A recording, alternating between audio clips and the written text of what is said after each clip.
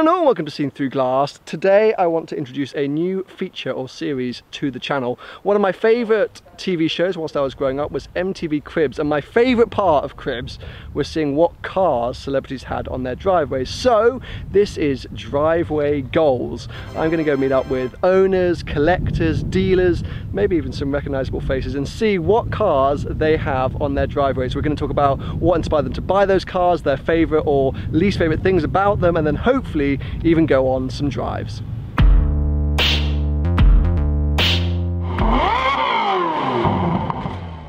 So today I've come down to San Diego in California to meet up with Dylan, who sent me a message on Instagram, as he and his family own a range of cars, everything from a rare 1980s Porsche right through to a Rolls-Royce Phantom. So let's head inside and check them out.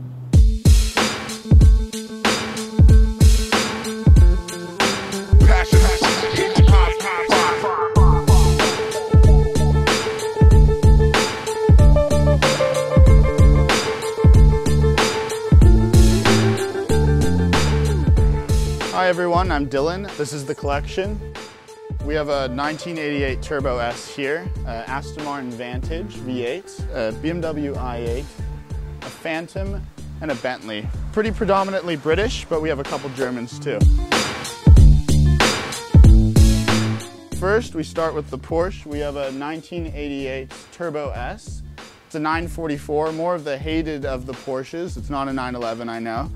But it's a special car. It's called the Silver Rose Edition. And essentially, you see with the color, it's got a pink tint to it, depending on the light, and this plaid interior.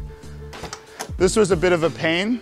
We got the car, it was not in the best of conditions, a 200,000 mile car. I contact Porsche, we don't have the material. They go, call this guy. So I go on this forum, I find his website, and I go, I don't know if you speak English, but I need this material. And the guy's completely German. He's like, yes, I have it. And he gives us the material. It was a pain, but we got it. It's absolutely beautiful, I love it. Turbo lag, very interesting in this car.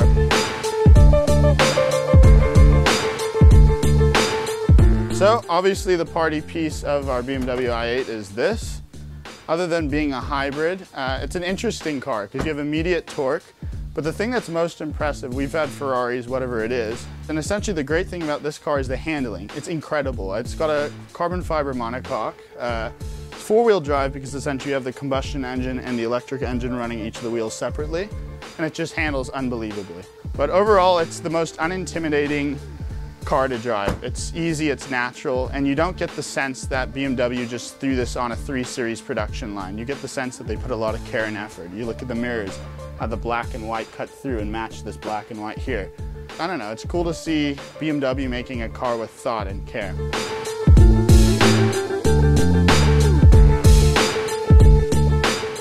Personal baby, this is the V8 Vantage. Absolutely love this car, mainly because it's the opposite of this car. This car is easy, it's fun, but this car is so visceral. It's a stick shift, it's got a hard, deep clutch.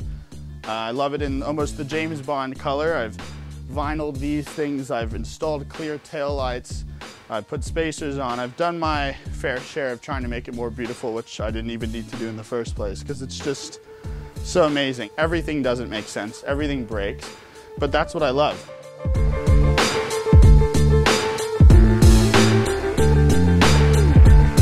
Now, although this is the car that is predominantly in Beverly Hills, whatever you want to call it, it's fairly common in California. It is an amazing car to drive because, especially because of the spec. The spec we loved. It's not a special edition or anything, but what makes it special is you have this red popping on the black. It's also an incredibly fast car. You wouldn't think about it. It's also loud. 560 horsepower. It's nuts, especially for figures of a 2007.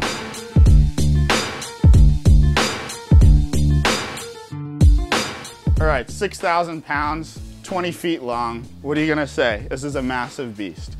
It's also a special edition. It's the Centenary edition, so you can feel special while you're driving, I guess. But it's essentially they made 35 of them. This is 5 of 35. This paint color, this purple, which is pretty cool, and then these red pinstripes. Specifically though, the red badges. They don't really put red badges on Rolls Royces, and the reason being is in the pre-1920s, Rollses all had red badges. But what the owners said is it was crude, they needed black. So they're all black now today, but as homage to the old cars, you have red badges, the specific interior. But this is actually, this used to, before the i8, this was a daily driver. And yeah, that's the collection.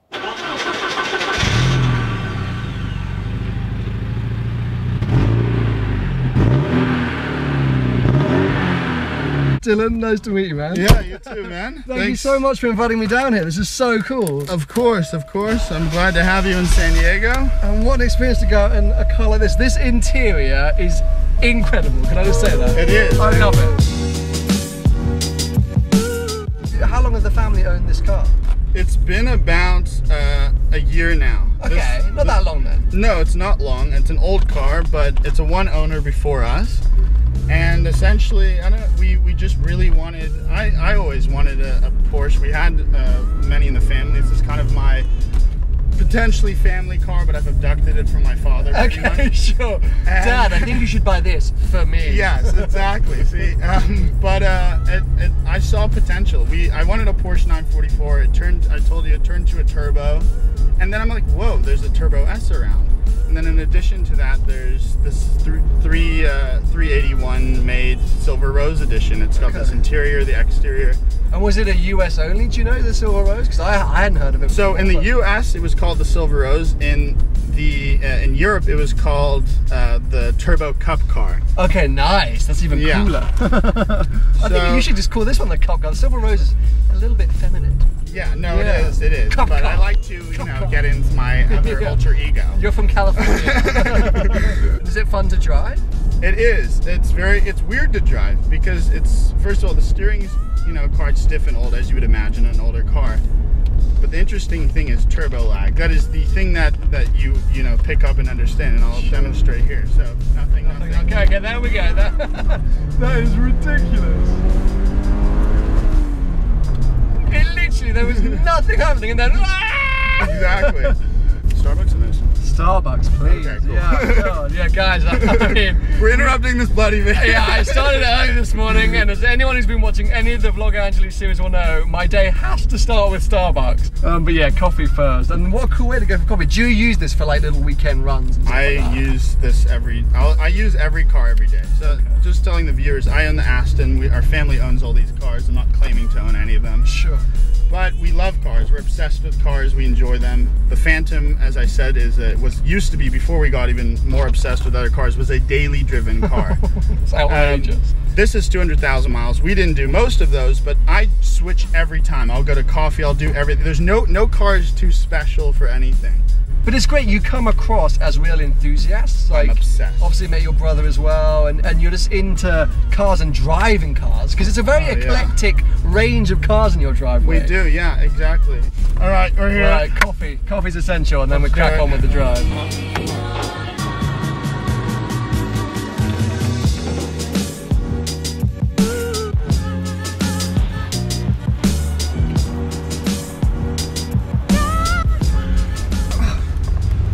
What happened to your drink? Finished it. Oh my god. Yeah. Oh shit, we can close the windows. Yeah, no, that's cool. That's cool. It is baking hot in San Diego today, like killer. Yeah, that's weird. Honestly, I swear to God, it's normally like 72 here. See, everyone's been saying this about every day in LA. Like, I've been going everywhere. Oh no, LA's crap though. That's bullshit. But people are like, oh, it's never this hot. No, that's bullshit. Like, it's always like LA's just like I don't know. LA but you do realize I've come to San Diego and you're like, it's never this hot. No, yeah, okay, fair enough. So it's bullshit here too, man. Okay, fair enough. Fair enough. It's never been on my radar before, but the last few months I've been lucky enough to experience some classics, and they're just, the character of them is what is so appealing. I love it. I love just the switch. Like, feel the switch. You're just like, it's like yeah, everything's super clunky. The graphic. This was interesting having the CD player in #88. No cars had it. I mean, this is just the innovation with Porsche. Yeah. Surely you have to have like some hardcore 80s music in here, right? Like, what do you listen to? Do you have a mixtape? I don't. We actually do. We have a. Are we recording? Or? Do it. You can do it.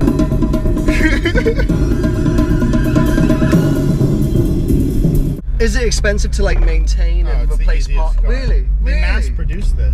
So you can find parts super easily? This may be a rare variant. Sure. But they mass produced the 944. It was the people's Porsche. Too cool, man. What an awesome experience. Thank you. Thank you for the coffee. Of course. And for the drive out.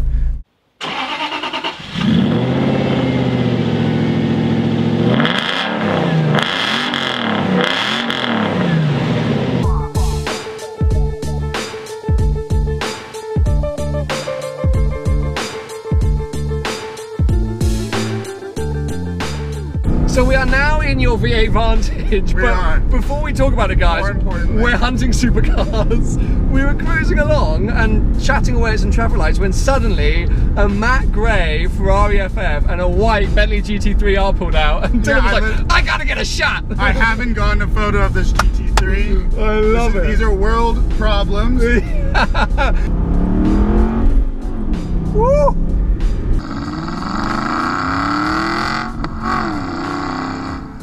You are such a supercar spotter, it's brilliant.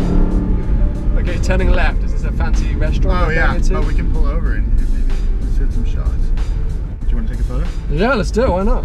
Sorry to interrupt the film. Yeah, this is like our vibe for the morning, isn't it? Starbucks and now spotting.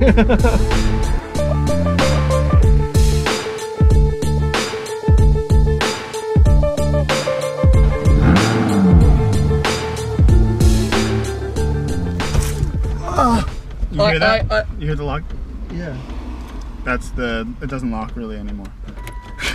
So the thing is, right, I feel like everyone wants to love Aston, right? Everyone wants to love, but there's just some issues. Oh, there's so many issues. The question is as an owner, is it worth it? Like, do you put up with the issues? Oh, 100%. Yeah. Look, I love that. If you catch issues at a bad time, you'll be pissed off. But it's just like, sometimes you can't help but laugh. It's so ridiculous. I can't even lock this like expensive car. Yeah. Like, little does anyone know. Yeah, people will assume. Well, now they know. Yeah. You just reveal it to everyone. But just then, hunting supercars, this thing became so cool. Oh, I felt like we were Bond. Yeah, chasing down some villain in his That's the thing. Well, there's three things. There's idiosyncrasies I love about it, which is ridiculous to love. It's the purpose about it. Like, especially at nighttime, this just becomes like, it feels like I'm on a set. And it's not because it's just James Bond or whatever it is. Sure. It's just, it's such a, you know, it's not like wings everywhere, but it's gorgeous and it's so... There's an atmosphere to it. Exactly. I have to say that you have nailed life because it's a manual. Oh, because that's the one thing with Astons. You can forgo all that, say, idiosyncrasies and the technology, but if you had the sport shift gearbox in here... Oh, it's crap. Yeah, you'd be in trouble. No, it's nice. It was just kind of non-negotiable for me to get a stick because obviously sticks are fun, but I mean the sport shift is like so crappy that like why would you have the car? It's famously slow and clunky, but with this it must be so much fun. The clutch is deep. It's very hard. Okay. But it's like it's the perfect amount of speed. Oh.